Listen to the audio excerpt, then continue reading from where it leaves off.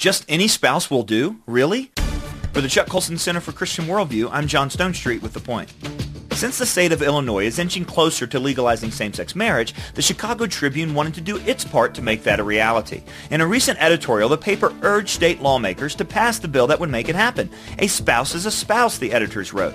But reality doesn't see it as such. Traditional marriage proponents have been arguing this for years. Virtually all social science indicates that the chief reason for the state to recognize marriage is child rearing, and it's best left to a child's still married biological parents. A spouse isn't a spouse. A mom is a mom, and a dad is a dad, and both are needed. The Tribune editorial also applauded lawmakers for protecting churches and clergy who oppose same-sex marriage. But no protection is offered for non-clergy like caterers, photographers, adoption agencies, and others who wish not to participate in something they see as wrong. So if the Tribune gets their way, both children and religious conscience will lose.